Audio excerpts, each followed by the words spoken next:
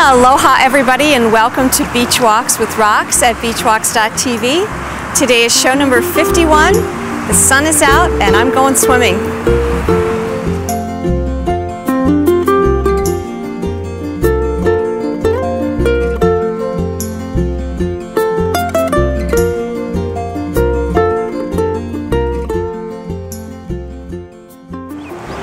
So before we go swimming, I'm going to throw Lexi the ball, and I'm going to just leave the camera set up so you can enjoy this beautiful view, and I'll be talking to you and Lexi will be getting a ball, and then we're going to go swimming. So, you know, it's something a little different, but it's me, myself, and I and Lexi here today, so we'll see how it goes, all right? So I wanted to talk today about relationships. I have a very unusual relationship with my secret cameraman, who, let's call him SCM for today. And right now, one of the reasons he's not here and I'm shooting by myself is that he's in Europe on a vacation. He's a really hard-working guy, grew up on a farm in Iowa, started working when he was a very young man, and, you know, worked 7 days a week. So I'm absolutely delighted that he's learning how to take a little bit of time off for himself.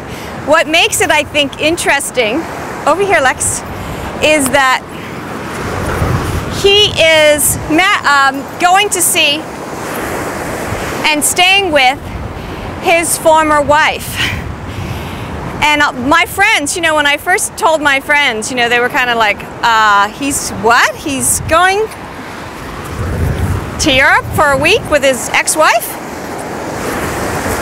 Actually, she's been living and working over in Ireland for the last 3 years, and she's on her way back to the United States this summer, and we were thinking that it would be a great opportunity for him to be able to travel to Europe, because he's never been, and have a friend, operative word, to have a friend that he could stay with that could sort of show him the ropes. He hasn't done much traveling. In fact, he just got his first passport. So it's all very, very cool stuff. I have an ulterior motive. I'd love to go traveling in Southeast Asia, and that's a little bit more challenging travel than going to English-speaking countries. So I consider it laying the foundation for something that I want to do. But anyway, it was very cute. My father said, I was on a conference speakerphone with my parents, and I had already told my dad, and he was a little bit skeptical about this whole notion.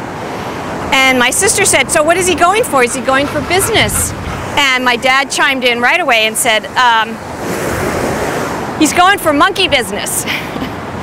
And that's kind of the default that most people think. They think, oh, well, they used to be married, they were lovers.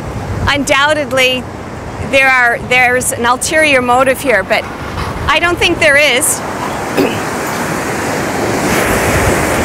And I actually think it's very, very sweet that the two of them can still be close, good friends with each other, even though they've decided not to be married. And that's the kind of world that I want to live in, where people can spend time together, very, very intimate time together, and then realize that life happens and things change, and then they're ready to, you know, go separate ways, but not necessarily cut everything off, not have to make one person bad, one person good. I just think it's very, very cool. This whole notion of sexuality being this threatening component in a relationship, I don't buy into. I have complete trust in my SCM, and I know that the value of the relationship that we have far exceeds, you know, any kind of week of sex, even, and I don't think that's what's happening. Whoop! Look out! Anyway, you can see it's really hard for me on some of these shows. I have the wind, which is very distracting. I have Lexi, I have you, I have me, And then I try not to aim the ball at the poor people on the beach. But that's got to be it for the show. So thanks for joining me today. This is David Brazel. He's 86 years old, swims every day. Pardon? You have the body of a 16-year-old kid. Oh, well, that's good. That's because I swim every day like you do. Say hi to the people. You mean you're recording all this? Yes. You're a character. I know. I'll go turn it off.